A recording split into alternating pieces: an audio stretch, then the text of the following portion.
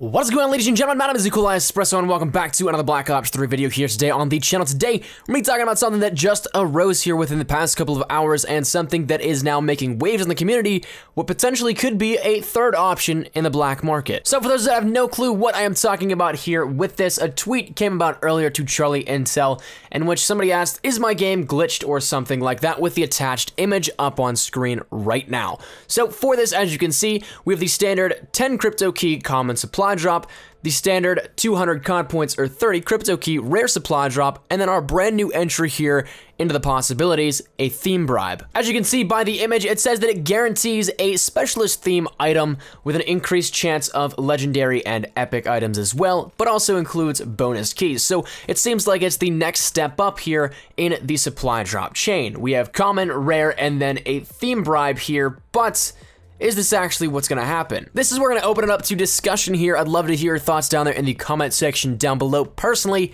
I'm not the biggest fan of this idea. I don't necessarily buy into this image that much. The original tweeter does swear that this is something that happened when the servers were bugging out the other day, and he swears that this is something legit that popped up on his screen. However, I'm gonna revert your attention to 3 different items here that seem kind of fishy to me. The first of those being is that if you notice on the left-hand side, there is no option for recently acquired. There was something that was added into the game a long while back, actually, a couple months in fact, that we got these 3 different options here. One of them missing doesn't necessarily add too much validity to this for me.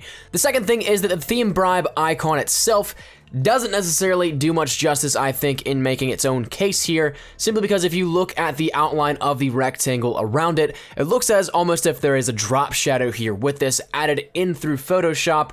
And if you actually take a look at the comparison of the current black market, there is no drop shadow like it elevates the piece here above the others once it's selected. It's still all 2-dimensional, and there's not ever any drop shadow that is added to it by selecting one or the other. The third and final thing that does not really make much sense to me as well is why a theme bribe that would only be attainable via COD points as an icon for crypto keys engraved in it. That to me doesn't make near as much sense. I could maybe see that it's because it has bonus crypto keys involved in it, but for it to be the main icon here for this, I'm not necessarily buying into that.